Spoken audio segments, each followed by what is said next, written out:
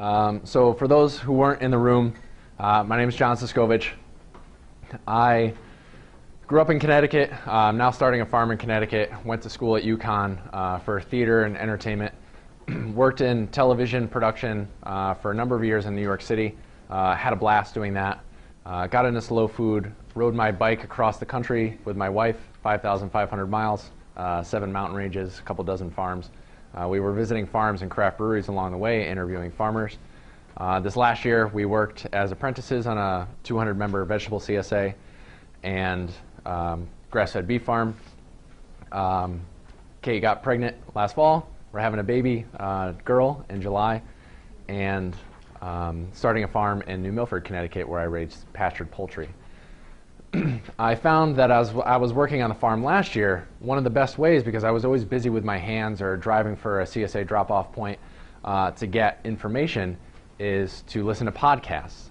And a podcast, we'll run into exactly what that is right now, but I found it a really good way as farmers to digest that information, because it's tough to sit down in front of a computer and read.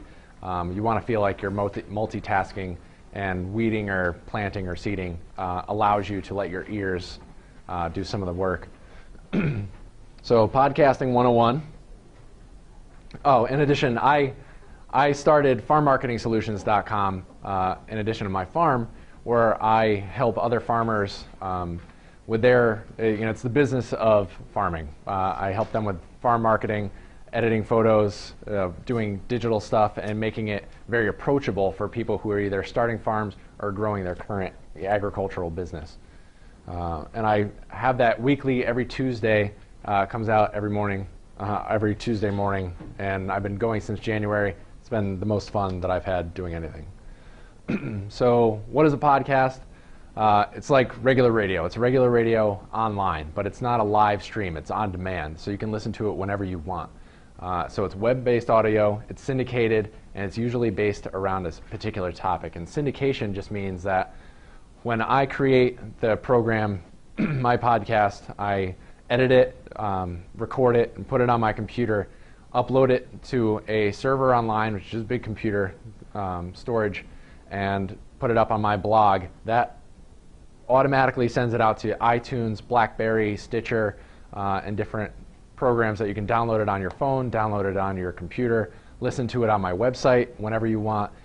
It's my show, 45 minutes to an hour long, on demand for whenever you get the chance to listen to it. And I've had people write in, they download it to their phone and listen to it as they're driving to the grain elevator, true story, and people who've downloaded it and listened as they're starting seeds in their greenhouse this year. It's been phenomenal. I used it in the field. From my phone, I would just play it out loud and weed last year. The benefits is exactly what I was talking about, reaching your audience through another medium. I just had a talk on using photographs, and that's visual. You can use video. I was just talking to Troy about using video to connect with people, and using audio. Podcasting is audio, and it's another way to reach your audience, to gain members, to get information. NPR, newspapers, everybody's got some kind of podcasting presence nowadays, and it's growing. A study performed by eMarketer projects that by the end of this year, there will be 37.6 million people who download podcasts monthly. That's more than double the 2008 figure. And that's been really awesome for me. I've only been doing it for 3 months, and I'm averaging 1,100 downloads per week. It spikes a little higher than that, never really goes lower than that. But I've built it. It's been just me.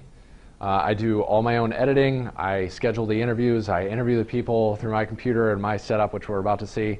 I've done all the marketing, a lot of grassroots, guerrilla marketing, but I'm reaching a lot of people, and it's just growing phenomenally. I have over, I think, 14,000 downloads, more than that right now. So let me ask you a quick question then. Yeah. You're doing all this work, yeah, it's going really great. You get the hits and everything else. Yep.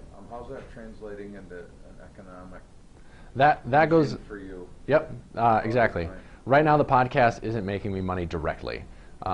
The traditional sales funnel of put the information in front of the customer, buy Coca-Cola, they buy Coca-Cola, done, is on its way out. I found from all the marketing research and the people that I've talked to that the sales funnel gets a little bit longer. And as a farmer, you really want to tell your story, and that builds value into you, into what you're doing. For farm marketing solutions, I'm not selling CSA shares. I'm selling the information on my farm marketing solution website. So this is a good way for me to get people, drive traffic to my website, which I have things for sale up there. I have affiliate links where if you buy something, I earn a commission on it, a sales commission. This is me doing sales through helpful information. This is me driving traffic to my website. It's not going to be good for everybody.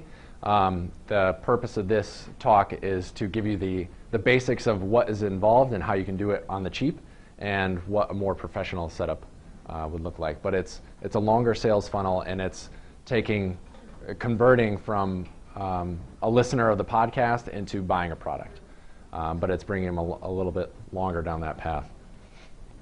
John, have you ever gotten sponsors? That's one of the ways to get money for podcasting is sponsoring, and I have something to say on that, is don't approach sponsors for your website, for your farm, for your podcast right away. Anybody with money wants to see the numbers. The proof is in the punch. If you have the numbers of downloads and you can say, this is how many people are downloading and engaging, and I have this many followers, it's easier to get that sponsorship money if you're just starting out. Don't waste your time, because they're not going to give you the time of day. Also, the people with money, like Tractor Supply, Carhartt, Home Depot, who would sponsor something like this, it's a lot of older guys marketing, and it's a newer technology in the grand scheme, so they don't really get that longer sales funnel yet. They're still in the days of buy Coca-Cola, here's a can of Coke. Farmers Podcast with John Suscovich, Speak Preview.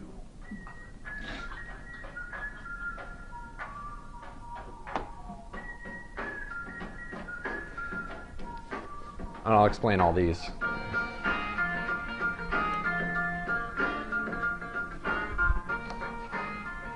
Welcome to the Growing Farms podcast, where farmers come together to talk shop.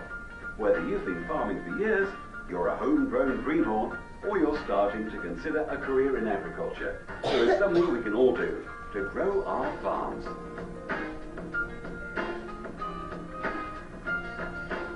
The Growing Farms Podcast is your weekly, behind-the-scenes look at family farms from across the United States. On the show, I share my experience and my expertise in farm marketing, small farm business, and farming as a career, all while starting and operating a farm myself. I seek advice from farmers and friends from all over the country. I believe that the best way to learn how to farm is from other farmers. That's why the guiding principle of the Growing Farms Podcast is the documenting and sharing of information, all for free. Join me every week, and together we will grow our farms. I'm your host, John Suscovich, and you're listening to the Growing Farms Podcast. This is Sylvie Steffi from FarmAid, and you're listening to the Growing Farms Podcast. This is Josh Volk of Swellhand Farms, and you're listening to Growing Farms Podcast. This is Jesse LaFlamme with Pete and Jerry's Organic Eggs, and you're listening to the Growing Farms Podcast. Hi, this is Bernie Ortenzi from the Ortenzi Family Farm, and you're listening to the Growing Farm Podcast. This is Eric Taylor of Devon Point Farm, and you're listening to the Growing Farms Podcast. Thank you for listening to the Growing Farms podcast, brought to you by Farm Marketing Solutions at www.farmmarketingsolutions.com.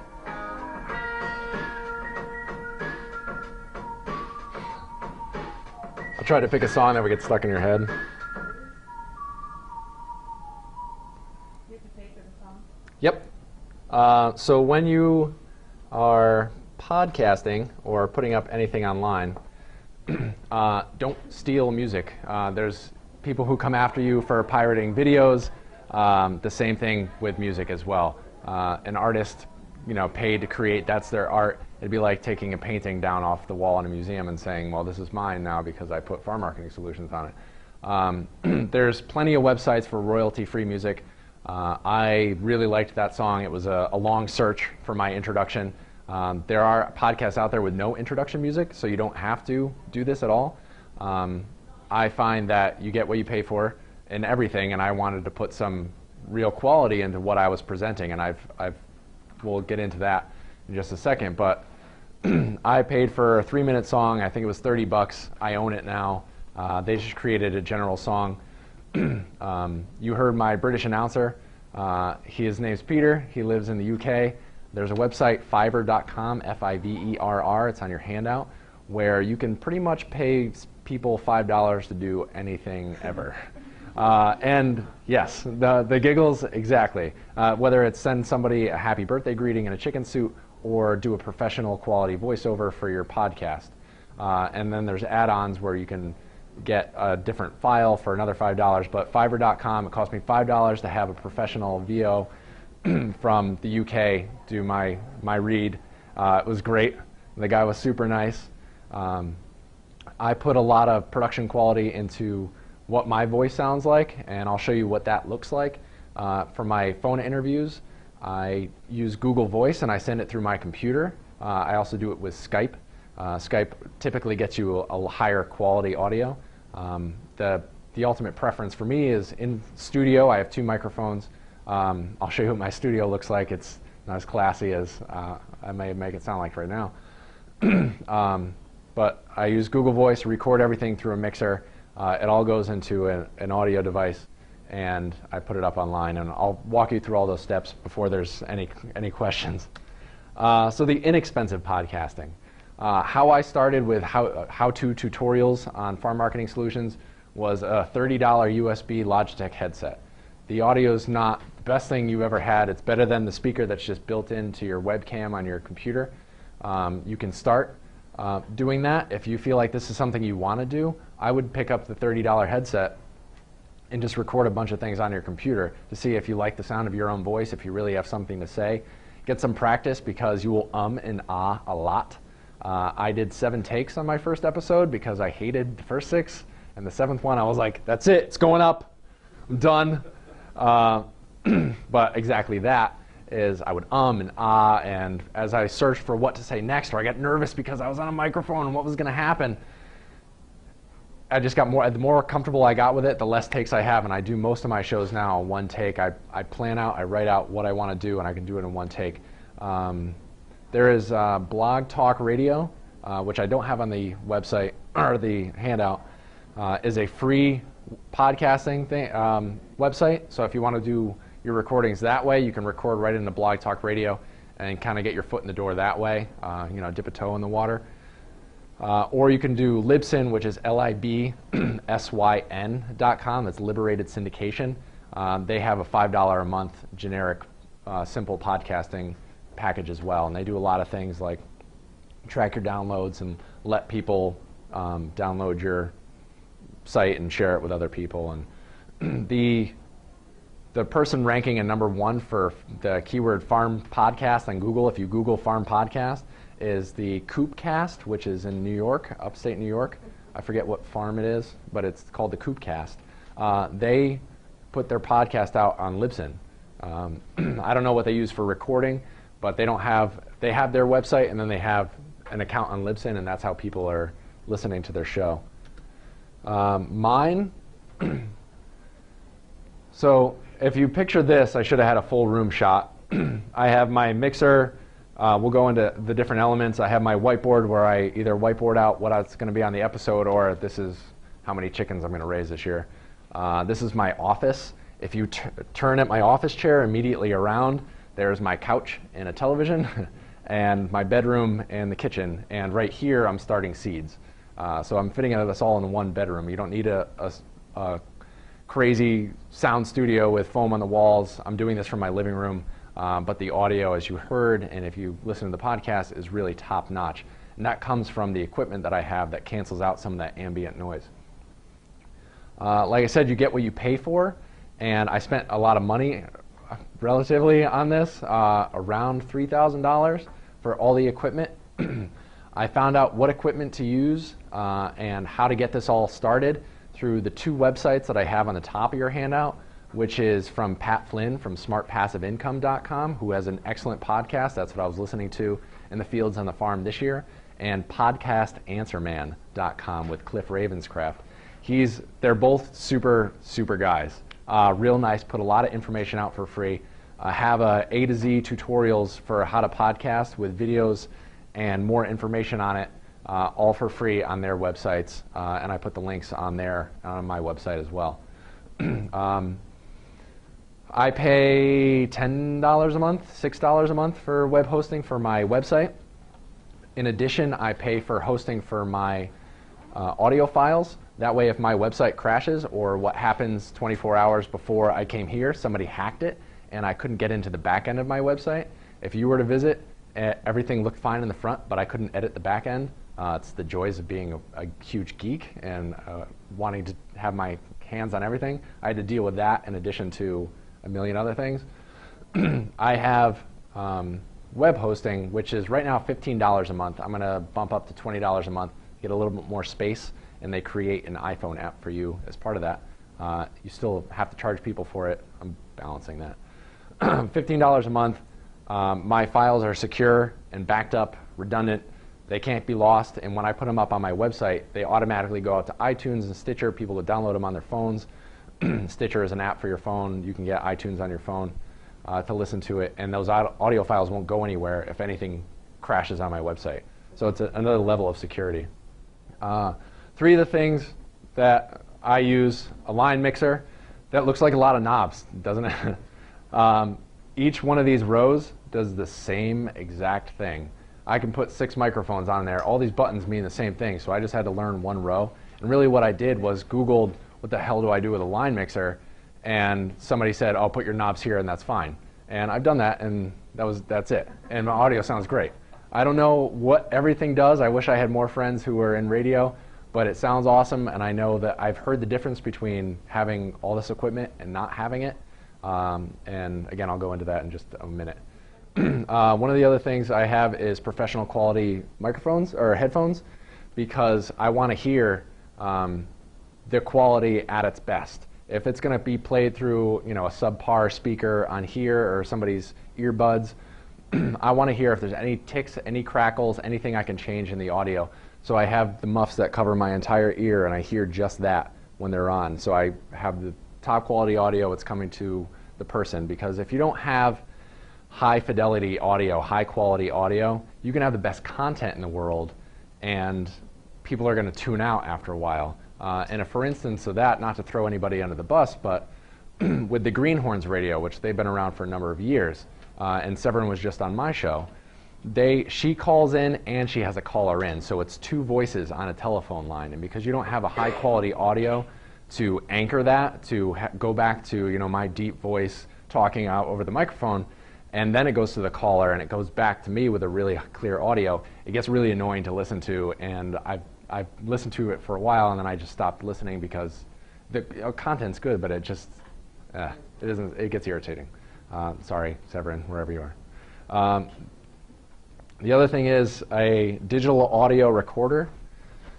So there are free or cheap ways to record onto your computer, and if you're just doing it yourself and there's not any interviews, I would recommend going that route.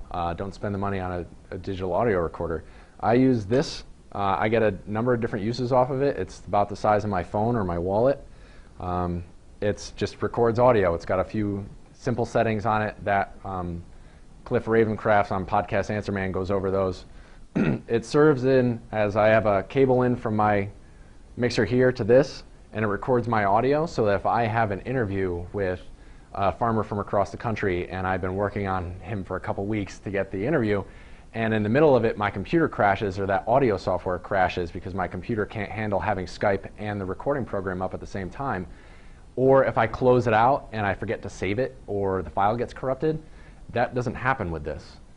This becomes just a separate audio file that I can load into my computer and then edit from there. What's the brand and This is a Roland R05. Roland? Roland, R-O-L-A-N-D, R-05. These,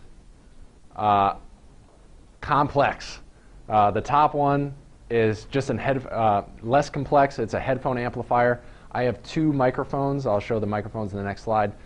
And I have people in the studio as guests, and those microphones only capture the noise coming out the front. They don't capture on the side, so if you're talking to the side of it, they won't capture the audio. So I have my guests have a headphone so they can see if they're wandering without me having to say, please put the mic in front of your face. I like to listen to the audio really loud so I can pick up on anything, and that tends to blow other people's ears out. So it was a way for me to control where the sound's going. I also have speakers going out to my apartment. The one on the bottom is a compressor limiter gate. I won't go into this too much because people spend a long time figuring that out. Again, I found the piece of equipment off Podcast Answer Man. I Googled what settings do I have for an audio interview for a compressor limiter gate, set those settings, and it's been great. A quick for instance of what this can do, it does a lot. When you're calling somebody on the telephone, you always hear a little crackle when they're not speaking or when they are speaking. There's that general phone fuzz. And if you go back to me and they're not talking, you'll hear that fuzz through the whole interview. And what that does is create a little clip, like clipping point, where it cuts out that crackle and it'll only pick up their microphone when they're talking. So if you went on an audio from 1 to 10 and your normal speaking voice is an 8, anything below a 4, it won't pick up on the recording. It makes it much cleaner, much nicer, and it makes it more tolerable to listen to, which will keep people coming back. Again, like I said, I Googled the settings, and it's been fantastic. It cuts out my refrigerator turning on, my furnace. None of that picks up. Other than that, I have a Heil PR40 mic. It's an excellent microphone. It costs a little bit of money. It looks a little more snazzy because it's got the muff and the vibration-less thing on it. You can get it without that. Again, you don't have to spend the money. I'm going over what I do specifically to get the professional quality audio. You obviously are free to make all your own choices. But I have a really good microphone, a laptop with Adobe editing software, my website hosted on fatcow.com, and then Libsyn Media hosting separate of my website because it makes it a little more secure. The process that I go through every week, I plan it out. This never leaves my side, just like my digital camera on my belt never leaves my belt. I put everything in this. I have plans for chicken tractors. I plan out my audio. I don't do everything on the computer because the computer fail, or I could be sitting in a restaurant. I don't go to restaurants anymore because I don't have any money. I could be sitting outside in a hammock planning out this week's podcast episode. And that's really helpful and beneficial to me. Deciding on the voice of your show, having something that's consistent. I spent a lot of time with format, saying I'm going to have an introduction. I'm going to talk for 10 to 15 minutes about my farm and what I'm doing. And then I'm going to have a 30 to 40 minute interview and then a 3 to 5 minute out. And I created those chunks, and it was easy for me to say, oh, I need an interview, insert into slot C. Oh, I need my talk, I need to enter in the slot B. And I just create those every week, and it creates a structure and a system that I can get things done. It's not, what am I going to talk about, how am I going to say it this week, and how am I going to format it. I have to fit it into that format. It makes things a little more streamlined, easier. The point of that, having that structure and putting everything together, I created this from my sister-in-law's magazine, is that I'm taking all those clips and putting it all together to create a podcast. I have my introduction, my music, my interviews, my recording, and then it all becomes one show, one file. You can record it beginning to end where you're just talking and not have any music, any stuff. You could just have a half an hour of, country hour talk, and that's that. It all depends on what you decide is going to be the best for your own podcast. I schedule the interviews and record them. I edit all the clips to get the beginning and the end when we're like, okay, I'm going to start now. Get that out of there. I sometimes edit some of the ums and ahs out of it to make it a little bit more clean, and that's really simple to do. So you're editing with Adobe? Yeah, and I'll show you when we get to the end of the. Did you use GarageBand or something? Yep, absolutely. Audacity. I happen to have an Adobe suite from a couple years ago that I'm hoping that this machine just hangs in there so I can keep using it. I mix it all down from many different pieces into just the podcast. I tag the MP3, which I'll show you what that is really fast. All this is online. I just don't want to run out of time, and upload it to my media host and put it onto my website. This is meant to be general overview if you don't get everything. I spent a lot of time getting this far. I create a blog post with WordPress. I add in the Libsyn link it'll give you a link, and you put it onto the PowerPress plugin if you're familiar with WordPress, and I let syndication do the rest. And what that means is I have it up on my host, the audio file. I put it up on WordPress, and through this PowerPress plugin, it's just if you have WordPress as your site, plugins just plug in and make good things happen. That's the best way I can explain it. This PowerPress plugin, once you set up all the settings, and Pat Flynn of Smart Passive Income does that on your links, he shows you what all the settings are. I just pause the video, did mine. Pause the video, did mine. Pause the video. Really simple. That plugin, when I post my blog post with the audio file on it, has a player where you can play it on my website, and it automatically sends it out to iTunes, Stitcher, and BlackBerry. And those are 3 other areas where people can download it and see it and review you on iTunes, and you get ranked, and those are other powerful search engines. I've had people, I didn't know that Stitcher existed before I set up the plugin. I don't use Stitcher now, but I've had so many guests say, oh, I just found your podcast under recommended podcasts on Stitcher, and I've been listening to the last 20 episodes. Could you please stop saying the name of your website so many times? Because when you listen to them back to back to back, it's at the beginning and the end, so you get it repeatedly. I'm like, well, you knew where to go. And then promote it. If you build it, they will not come. There's so much information on the internet that no one really gives a darn. So you have to promote what you're doing outside of podcasting. You can't just put it up and expect people to listen. And one of the ways that I do that, I don't specifically target farmers with a big following. I target farmers that are doing something interesting. And if you're doing something interesting and I can find you online, chances are other people know about you as well. And when I have them as guests on my show, they put it up on their website. Part of Farm Marketing Solutions is everybody can have access to it for free whenever they want. And if people want to put it somewhere else, it's not like a photograph where you can just chop off my name. It's my voice for 45 minutes. There's no getting around it. It's not just a picture of a cow. So anybody who wants to put it anywhere, and the idea is that with that, allowing that free information, make it useful, make it beneficial to people, making them actually want to listen to it. If they like what they hear, they'll be more likely to come back to my website where I have a sales funnel for selling products, or right now I'm just generating traffic, so I don't have a lot of products up. A lot of the information I put online is for free anyways, and I make my money through affiliate links, which is earning a commission, and that's a whole other discussion, but the point is that you have to promote it. For everything on Farm Marketing Solutions, I keep it all organized into folders. The podcast has its own folder with the intro and the outro. I have the episodes broken down. I have 15 episodes so far. Every episode gets its own folder. Keep everything organized, otherwise you're going to hate yourself. You go into each episode, and part of tagging, so this is what finally goes online. Otherwise it would look like this. It's the generic Windows with a note and it says Wave. To tag your photo, puts the name of the podcast or your file, the photograph on it, and that's through the ID3 tag editor, and that's all covered on Podcast Answer Man and Smart Passive Income, and I have links for it on my website as well. As far as editing, I just open it up with Adobe Sound Booth, which you can use GarageBand or any number of free editing software. As long as it edits audio, you're just clipping a few things in. I bring all the separate files in and create a multi-track, which is just 2 rows where I overlap things. It's just like building that podcast sticker that I created.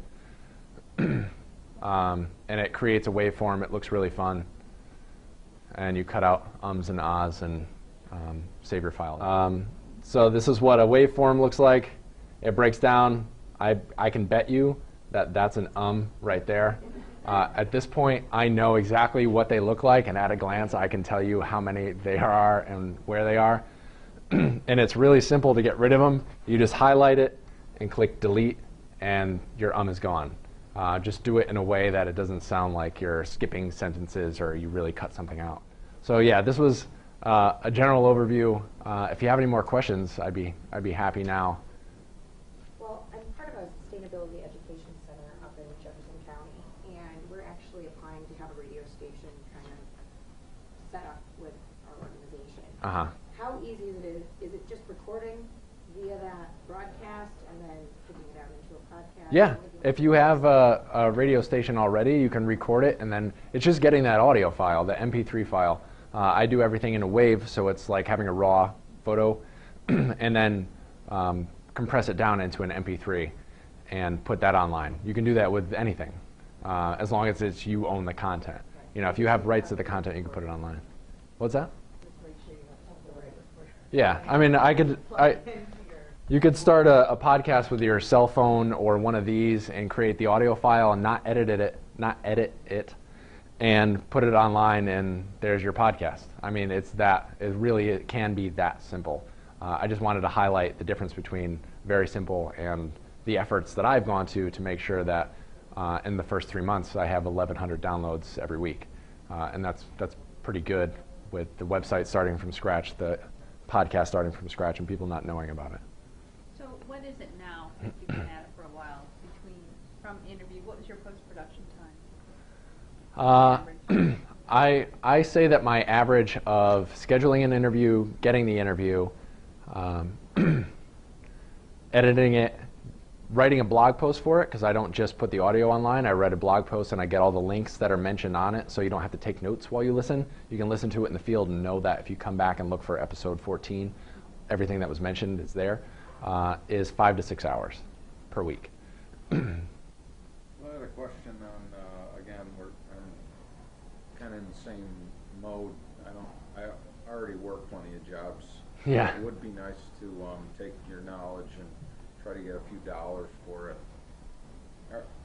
Do you, when you do the podcast, like I've been listening more, I'm old, but I'm listening more to podcasts, and I actually don't like them because there's no pictures.